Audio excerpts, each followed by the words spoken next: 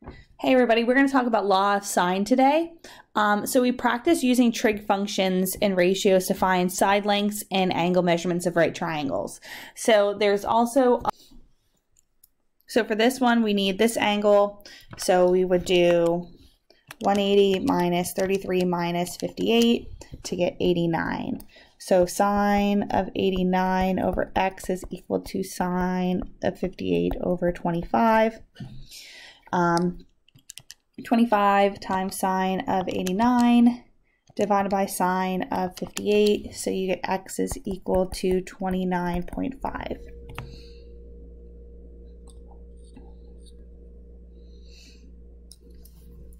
We need to know that other missing angle, so 180 minus 17 minus 23 is 40.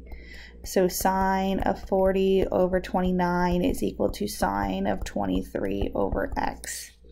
So 29 times sine of 23 divided by sine of 40, x is 17.6.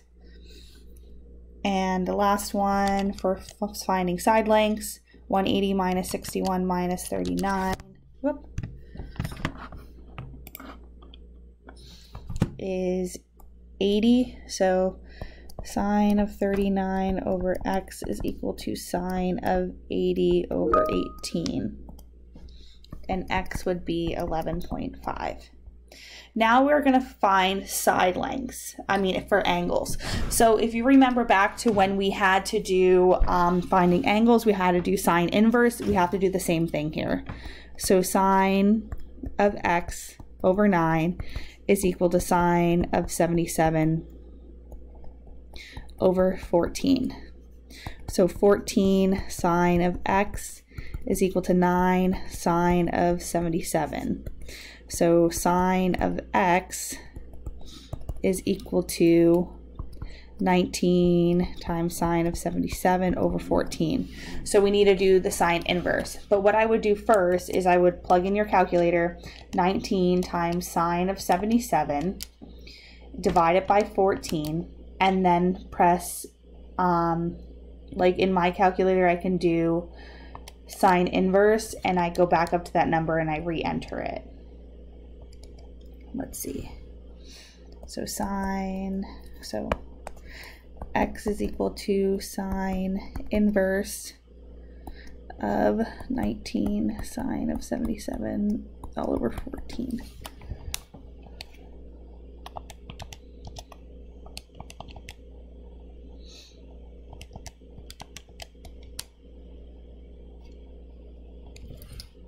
Okay, I made a mistake and it should be 9. I wrote 19 down there, but I erased it.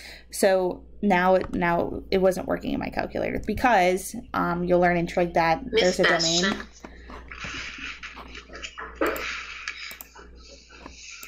You'll learn there's a domain for sine. So x is equal to 38.8 degrees.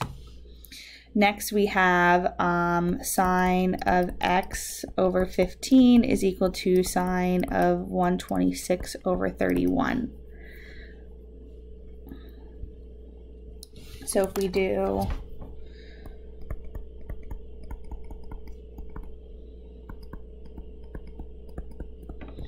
so 15 times sine of 126 and divide it by 31, then you take sine inverse of that number, you're going to get x to be 23 degrees. Sine of 21, sine of x, see if it's going to catch up, is over 21 is equal to sine of 61 over 24. So 21 sine of 61 divided by 24, take sine inverse of that decimal, and you're going to get x to be 49.9. Sine of x over 28 is equal to sine of 23 over 12. So 28 sine of 25 divided by 12, take sine inverse of it, and you get x to be 80.4. Last two, we have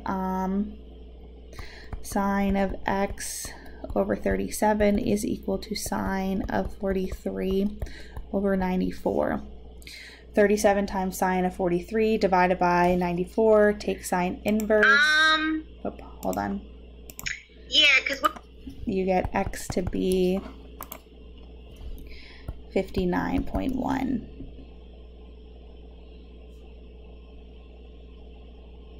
And the last one, sine of 82 over 18 is equal to sine of x over 7.